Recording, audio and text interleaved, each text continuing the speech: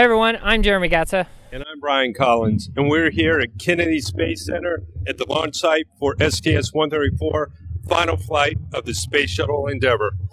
That's right, today's Stuff episode is about STEM education. STEM is an acronym for science, technology, engineering, and mathematics. And those are the core subjects that are going to take education in the United States into the next generation. That's right, so strap yourself in, come along with us, and join us for this episode of Stuff.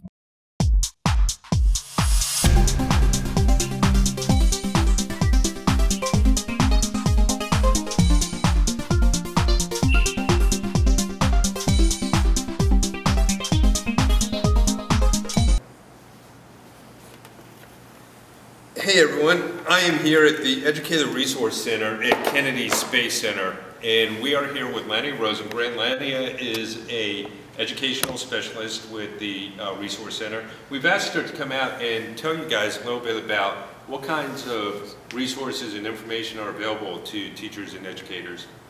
Great. Well, everything we do here is free, first of all, and when teachers come in, they get a whole bunch of good stuff right here. So for example, we have an educator guide, which includes lesson plans, activities that they can bring back to the classroom. We also have a brochure where they can get more information about us, resources, how to find resources online, and pictures, lithographs, all this good stuff right here. We also provide teacher workshops where they can earn credits, and it can be any topic related to NASA, whether it be robotics, if they want to learn a little bit more about robotics, aeronautics, rocketry, and we do everything is hands-on.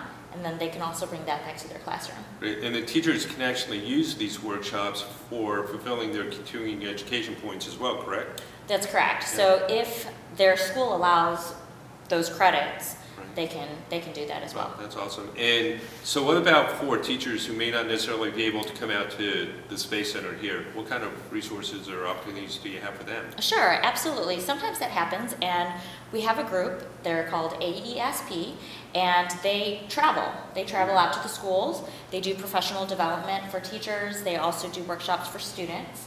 And they can go to Florida area schools, Georgia, Puerto Rico, and the U.S. Virgin Islands. Wow. And all that, again, it's completely free. Everything is free. Wow. Terrific. Great. Well, there you have it. Some wonderful, great resources for educators and teachers. If they want to get some more information on any of this, where do they go? They can actually just go to the website, www.nasa.gov, and there's an educator link right there. It says for educators. They click on that and they can find us. Wow, terrific, awesome. Well, I think that gives you guys some really good resources. For me, I've got to get back out to the launch pad, so I'll be seeing you soon. Thank you. Thanks. So I'm here talking to astronaut Clayton Anderson. Clayton, can you tell us a little bit about your flight experience with NASA? Sure. I flew for the first time on STS-117 in June of 2007 to the International Space Station, where I lived for 152 days until I came home with STS-120 on Discovery. And then in 2010, about a year ago, I was on the STS-131 crew that also went into space with Discovery. Pretty indescribable experience, huh? Absolutely. You just can't. I mean, it's so fantastic, it's so nerve-wracking, it's stressful, it's fun, it's relaxing, it's all everything rolled into one. Always wanted to be an astronaut? Since I was 8 years old, that's right. Me too. Didn't make it. I got very lucky. I'm sure a lot of the kids out there who are watching this probably want to go that path. So let me ask you a little bit about that. So many of the kids who are like in high school today, we're talking a lot about like STEM education. And so many kids today, they're sitting in their math classes like geometry or algebra, and they can't really relate how that's going to, fit into their future careers. So take us back to like when you were that age, studying those like basic math and science courses, and how you're relating that to what you do today as an astronaut. Well, when I studied it in school for the first time, it didn't really take root to me until I did a summer internship. And when I had the ability to go to companies and actually do work and test things and see how that math functions in society and in the real world, that's kind of when the light went off that said, oh, now I get it. And so I've been very lucky to be in a job my entire life where I've seen how all that stuff gets put together and does great things like launch rockets into space. Well, I want to focus in a little bit more on the STEM stuff here, okay, because that's really, I think, what a lot of the kids who are watching this are going to be interested in. When you're trying to work through like a complex problem, say up in the space station or you know, on board in the shuttle or something like that, how important is it to kind of be able to reach back and pull out those skills and use them on a daily basis?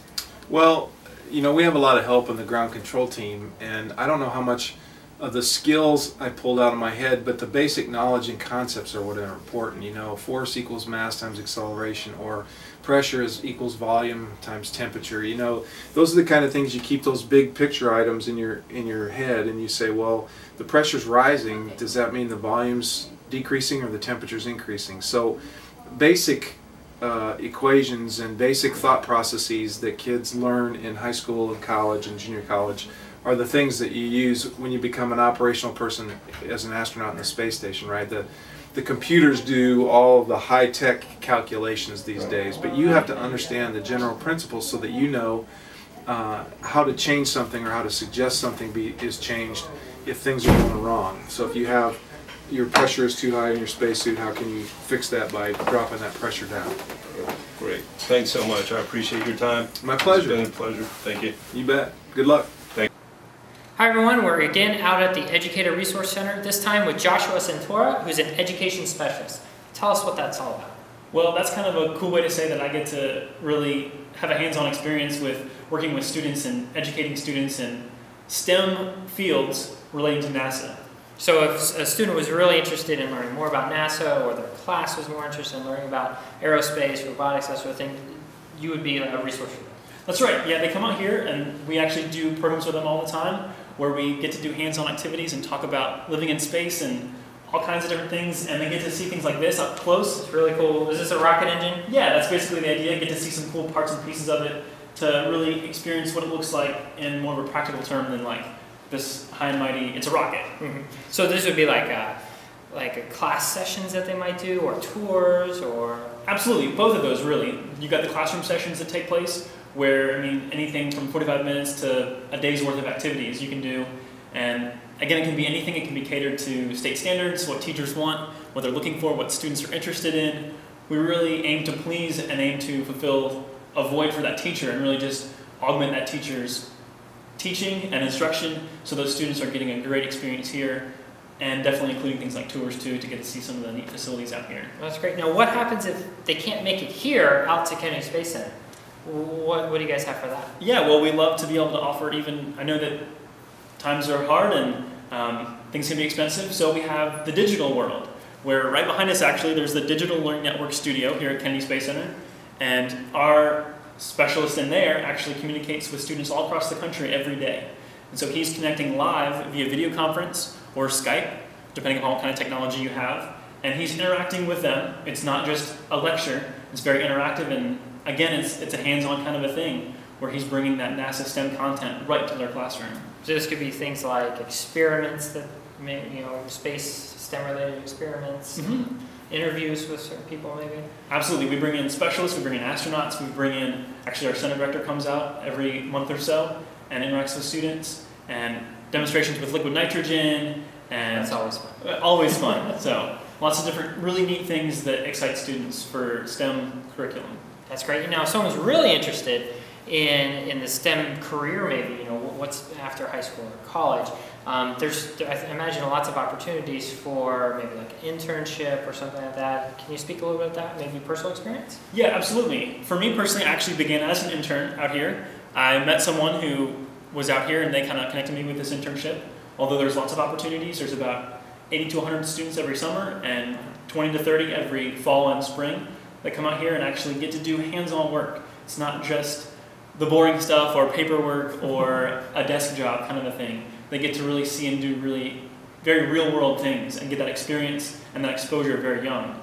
And we have the co-op program, which is kind of an extended internship where you're expected to return for a number of years, once or twice a year, to do a couple months at a time.